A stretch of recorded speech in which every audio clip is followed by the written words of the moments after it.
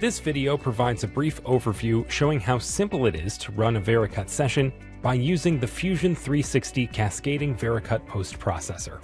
Here we have the Fusion 360 file open. This Fusion 360 manufacturing file contains all of the manufacturing data required for the VERICUT session.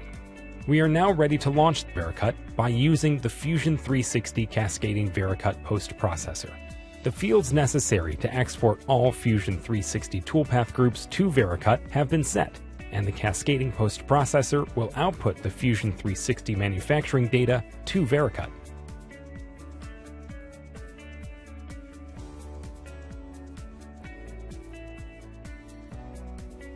Here we have the VERICUT session with the Fusion 360 manufacturing data preloaded and ready to simulate the CNC machine. We simply select Play, and VERICUT processes the NC programs.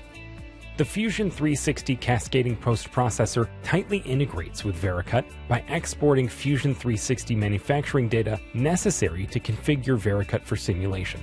All stock, fixture, and design geometry is transferred to VERICUT in the correct orientation, along with specified NC programs and subroutines, cutting tool assemblies, and other simulation settings.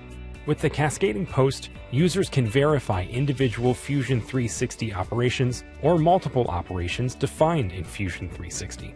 While VERICUT simulates or optimizes their NC programs, users can continue working in Fusion 360.